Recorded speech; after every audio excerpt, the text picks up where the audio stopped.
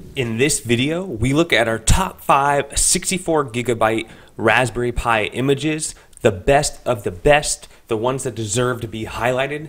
Let's check them out. In number 5, Nacho's image.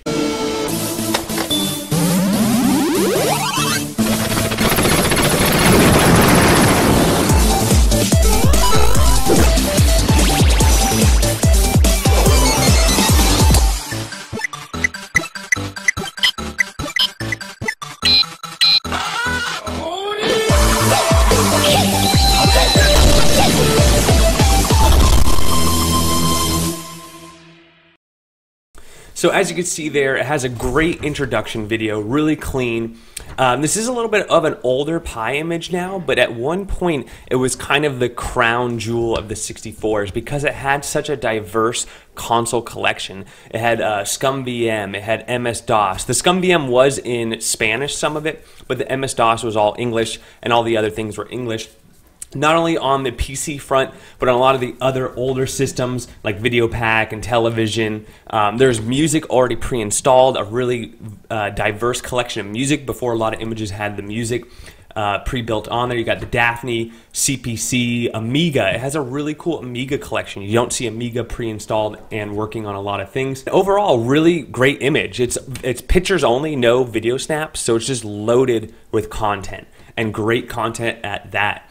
Also, I did a video testing all the arcade games on this particular image, and I didn't find very many broken ones. So it's got a great arcade build, old systems, new systems, PC-based systems, KODI, everything was on there. So for its time, it was the golden jewel. It's now in number 5 because we'd have some newer ones coming out, but it still does get in the top 5. And then in number 4.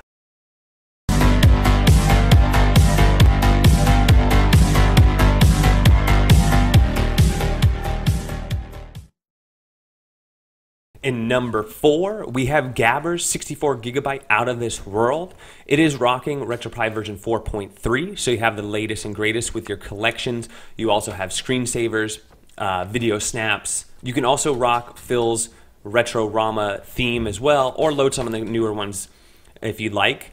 This is not a fully loaded image. There's some of the game catalogs that only have a few select games, like Sega CD only has 4 games. Game Boy Advance only have a couple hundred games when there's, over 500 per system. So it is one of those images where you can kind of add your own to it. There is 19 gigabytes remaining on a 64 gigabyte SD card. So it'll definitely burn to almost any SD, and you have plenty of space to add your own things. Some of the things that do set this one apart, though, it has a nice N64 and PS1 collection. It's rocking a total of 7,306 games. You do have video snaps, which make it really snazzy, especially with this Phil's Doodles theme. And you also have loading screens and matching bezels. The bezels are really cool.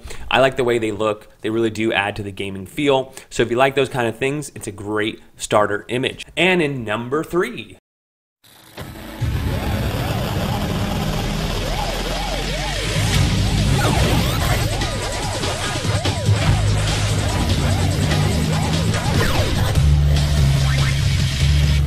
In number 3, we have Weird Dirty Gaming's 64 gigabyte Ruckage themed SNES Classic. Beautiful as you see. Some of the big differences right off the bat is this does include all your hack games. That's not always included. I know some people like those alphas and hack games that never really hit release, but you can still find ROMs for. It does have those. It also has bezels. It has some systems you don't normally see, like Game & Watch, PSP Minis, Nintendo DS, Amstrad. So really nice in those respects. The reason it's not getting number 1, though, is it doesn't have that many more games than the 32 gigabyte that Weird Dirty Gaming is made. His 32, I think, made first or second as far as my top 32 gigabyte images. The reason this one doesn't get much more is it only has like 500 more games than the 32 does, and you only get 2.5 gigs remaining.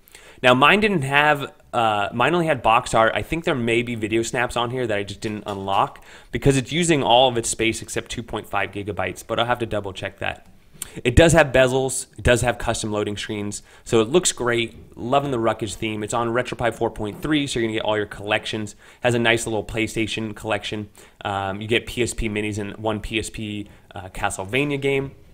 So as I mentioned, the biggest reason why this didn't get first is A, the video snap's not working off the box, and 2, the 32 is so great that it's really hard to beat that. And if I had to choose between 32 and 64, I might actually just go for the 32, and thus saving me some money.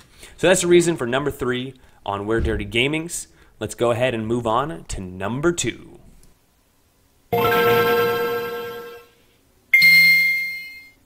In number 2, we got Gabber up again, this time with his Ruckage SNES Classic themed image.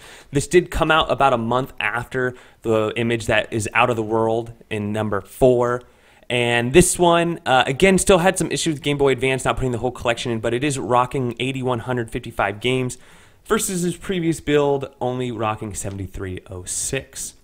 There are pictures and then video snaps, so you got that working properly here. It looks great. You go into any console, you see not only the box art, and you wait a couple seconds, you get the video snaps. I love that because it adds that delay that video snaps often have with putting the photo first, so you really get no delay or very little delay. I also think it looks great as well. You do got 8 gigabytes free on this, so plenty of space to add some more Game Boy Advance games or other systems, arcade sets, things like that. I would say some of the reasons it's not that great, though, is that with the Game Boy Advance and the MAME, this is a shoot-'em-up image. I noticed it had almost every single shoot-'em-up game I can think of. Nintendo 64, you only have the 2 Super Mario Kart and regular, which a lot of people don't like N64 for the Raspberry Pi, so that might be a blessing for you. So there you have it. It's not everything you want. It's not like everything dumped on there, ready to go. It is somewhat selective, but I love the setup of the pictures to video snap, the bezels, everything, and loading screens. As far as looks go, visually, amazing, amazing image. If I can make this number 1, I would just fill out some of the N64 games that I know do run, the Game Boy Advance that I do run, and maybe check out that arcade set. It seems a little small as far as the arcade set. Other than that, I mean, it's lovely. It could be great to add on to. It still has a lot of the classics. So for those reasons, it's in number 2. And finally, in number 1.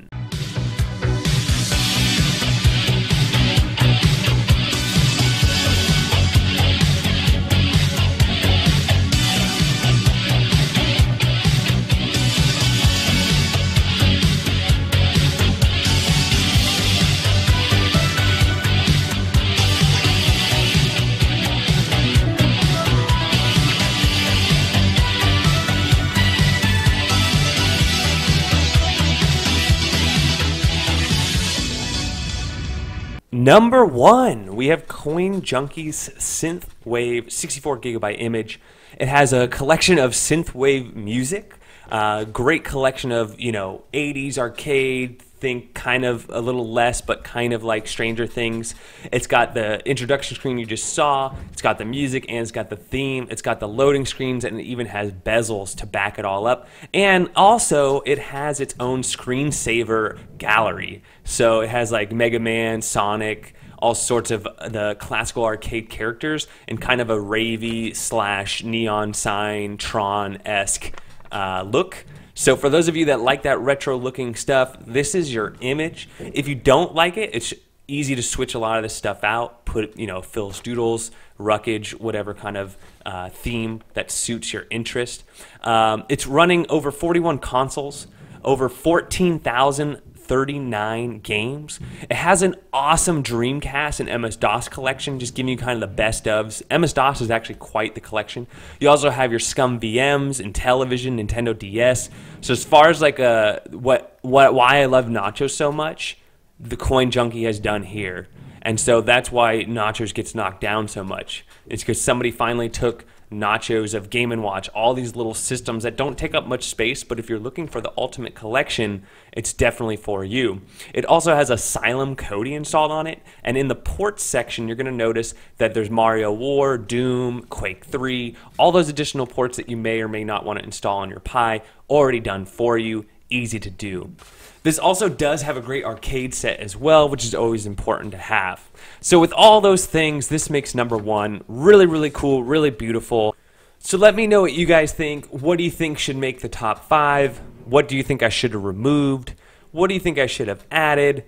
Let me know. I know some people prefer the everything and anything and fully decked out. And I know a lot of other people like, rather than throwing in everything, just throw in the things that are must-haves, have a nice assortment of collections, things like that.